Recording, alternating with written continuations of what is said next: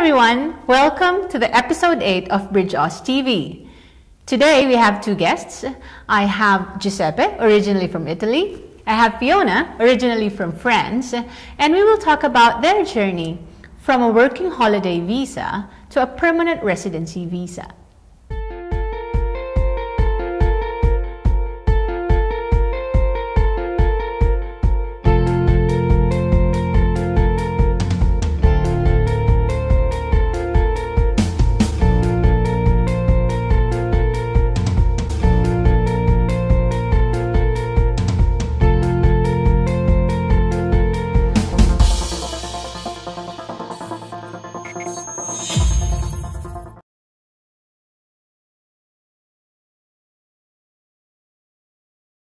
To travel, to discover this beautiful country and to enjoy the life here.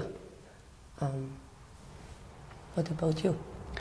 Me, after my degree, I've been living in England, and then I went back in Italy. I worked a bit in my environment, in architecture, and I think at one moment I got the idea come over in Australia and have this travel, have something new in the life.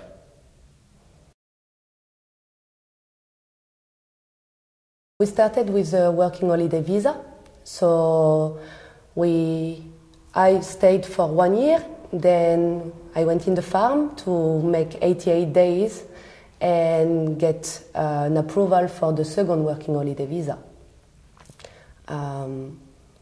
That's how it starts. For you was the same? Yeah, same for me. I don't know, one day I've been visiting the website for the Australian government, and I applied for a visa. After 3 hours I got the answer, and then at that moment I didn't know if was fine, be happy or stressed about, but anyway, it was something new coming, and the dream of a new playground, new things in the life, gave me a lot of energy. Come here with a working holiday visa for 1 year. Yeah, 1 year normally. Yeah. The base was this.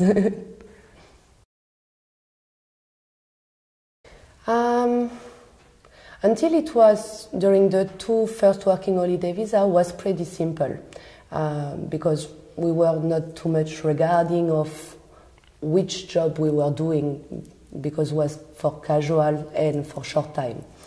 3 months in the farm, 1 month in a restaurant, 2 months on a shop in the Gold Coast, and after that was, this time was pretty easy, but when we decide to settle in Melbourne, it gets a bit complicated for me. But me, find a job was probably the easiest things. Don't know why, maybe I got lucky. Yeah. But when I came in Australia, my idea was get the opportunity to stay longer. And I had a plan from the beginnings. My plan was, because the government allowed you to stay another year if you do some job in the farm or maybe in a rural area. Rural area, yeah? Yes. And then my plan began by working in the farm. I've been working in the farm for months. 4 months. Yeah, 4 months. Actually, also more, because before I've been picking apple or stuff like this. Great experience, great time. After that, I got this opportunity for a second working holiday visa. By that, I came over in Melbourne and nothing. Just the day I came, I got the job, start working. True, but I still work for the same company. It's great.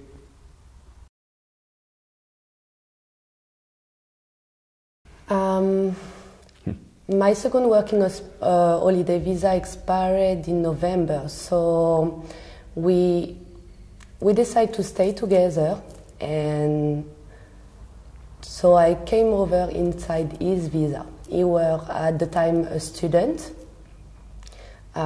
He just applied for, at the beginning, for a student visa. So we stayed like this for about 6 months. And that was the transition time between the working holiday visa and the sponsor. Yeah, this has been a bit complicated because I had my first working holiday visa, and by the time that I spent working in the farm, I had the opportunity to apply for a second working holiday visa.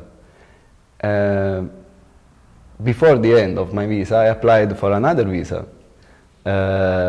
which was the working holiday visa in New Zealand. Yes. But at the moment that I was close to leave, I got this request by the company where I used to work of the needs to keep me more. And I had no opportunity staying there. What I did is I had the opportunity to meet a lawyer, Joanna, which gave me the opportunity to stay here longer as a student. I've been studying for 6 months, I think, and at the end of these studies, we applied for a sponsorship visa.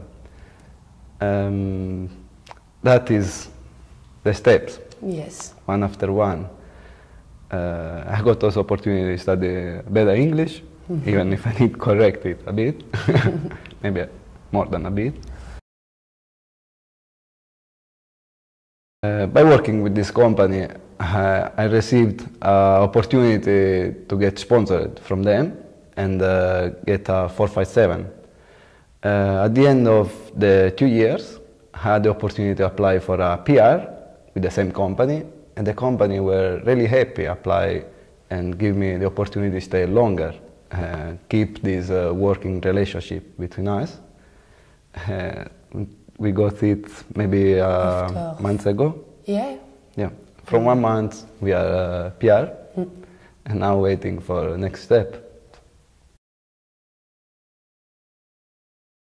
The main difference, okay, everything is pretty much the same. We obtain the PR, but we keep going at work the day after, and we keep going shopping every weekend and meeting our friends. It's pretty much the same life, but in plus we have the peace of mind.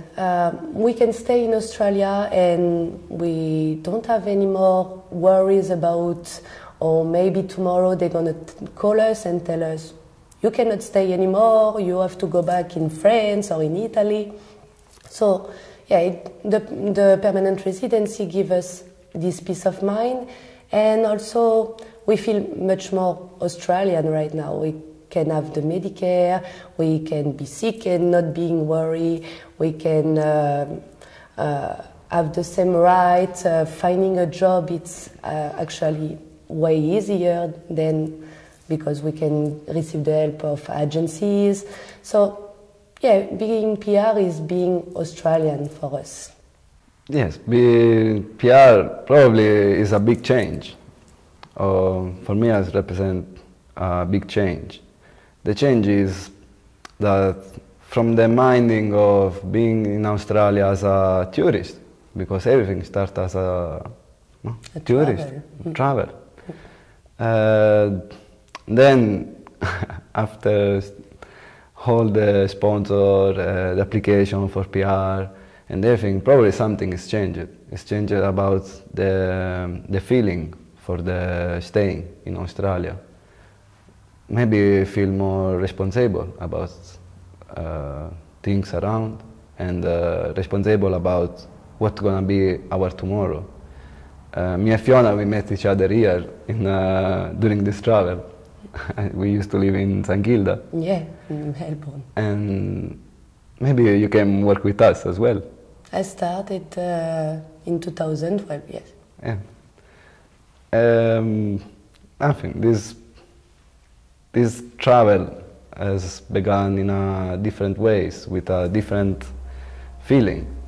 maybe it's no more a travel, it's opportunity for us to be some together. Also because Fiona, she's French, me, I am Italian, and probably this is more our house, instead of saying, I go back home, where is it home? For sure it's not my home or Fiona's home, because Yes. will not belong There anymore, it's here.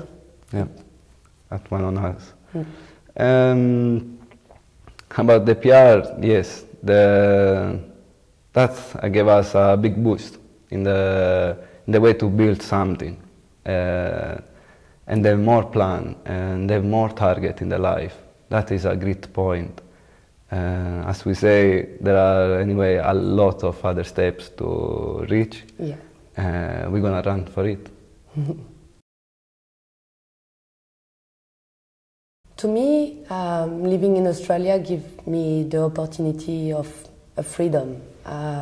Everything is possible, and you meet people from every country. So you don't have any apprehension or you are not scared about anything, because everybody is at the same level of you. So it gives you this freedom, the fact that you can be who you want to be, without any pressure from family or without any bad comment from the friends. Whatever you want to do, you do it. That's what I like here. A good point by staying in Australia. I found a lot of good points on it. The main one was change environment for me and do something new, find something new. I found Fiona. But here in Australia, I had the opportunity to meet wonderful people. People who come from different countries, different background, but everyone with one thing in their mind. Be great, be good, create something, and grow. And this is what makes me happy about. Also, other good points, we can say, the first of all is this meeting I had with Fiona, the opportunity to create something for us. The opportunity we got from the government, thanks Joanna, thanks all our friends, to make it true. Staying in here, Yeah. and do something, maybe grow something. To me, the biggest bad point is that all our family, brothers, sisters, parents are all in France and in Italy. So we don't have the chance to meet them as much as we would like. Even though the new technology, everything is easier now than it was in the past. But it's been 5 years that we came here, and after all this time, we are missing a bit of them life. But we are creating our one, and everything is going well. But remember that if you come here, you can't bring everybody with you, so. Of course, the family is true. Maybe missing the great moments for the friends, for the family, such as 3 of my best friends got married, I've never been there. Or another my friend had a baby, I didn't been there. Yes, we miss a lot of stuff, a lot of things. The festivity, the holidays, also the bad moment where probably is a need to be there when some of your days has a problem. But in the meantime, is what we are doing here that give us more energy. These little bad things maybe give us more energy for when we get opportunity to go there and enjoy more maybe. And get back all the time that we lose or we miss. It's true. Then I don't think so there are bad points. Maybe there are some boosters.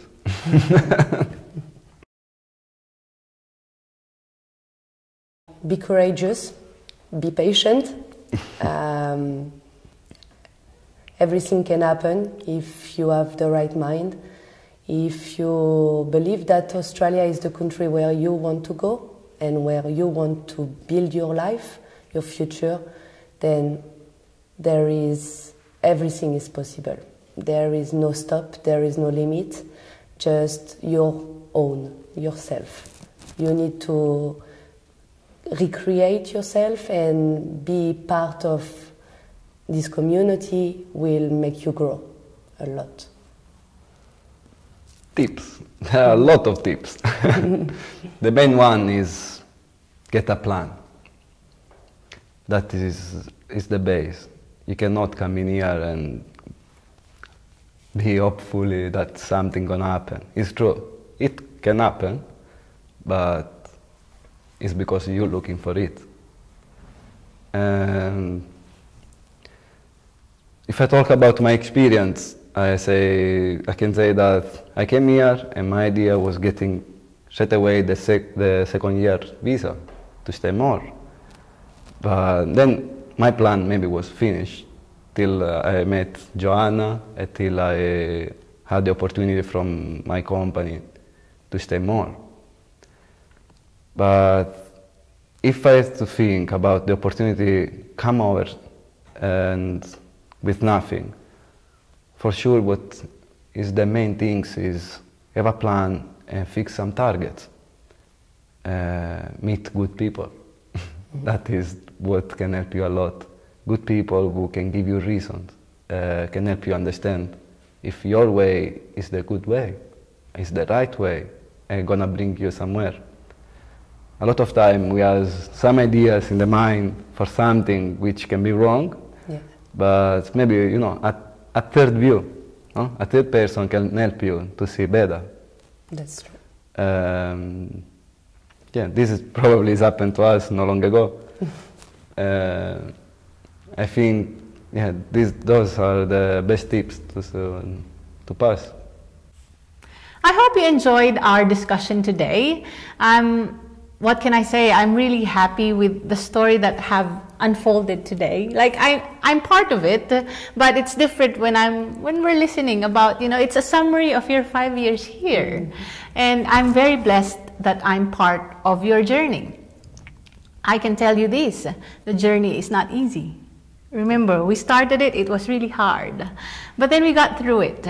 And what I can see with this couple is that, you know, coming to Australia, it's not for everyone. You have to have the correct mindset. You see, what Giuseppe was telling you about the weather, people hate it, right? And Giuseppe's like, oh, I feel young about the weather. That's the mindset that you need when you're going to a different country. All new things should be welcomed. You shouldn't be like, oh, I hate this, I hate that. Back in my country, it's like this. You cannot survive with that. And with their story, because Giuseppe has had a plan. He had this mindset that, you know, I'll create something here. I'll have opportunity here. And, you know, seek and you shall find. He's found Fiona. You know, he has that attitude. So it's really good. And now they're well poised for the future. You know, they're now, as what Fiona said, they're now Aussies. You know, they're permanent residents. They're now, there's no worries of, oh, I might be, you know, I might come back to France or I might come back to Italy because the government doesn't want me here anymore. That can't happen anymore, right? So maybe what's next? Maybe wedding, maybe family, I don't know. I don't want to say their plan, but I guess I'm happy that this couple are at peace and they can look forward for their future. And this can happen to you as well. You can be here just on a journey, might just be visiting Australia, just trying it out. But if you do have a plan, stick to it and get the right help. And we can help you with that. Thank you. If you want to check if you're eligible to migrate in Australia, please visit our website, www.bridgeaus.com.au, for a free initial assessment.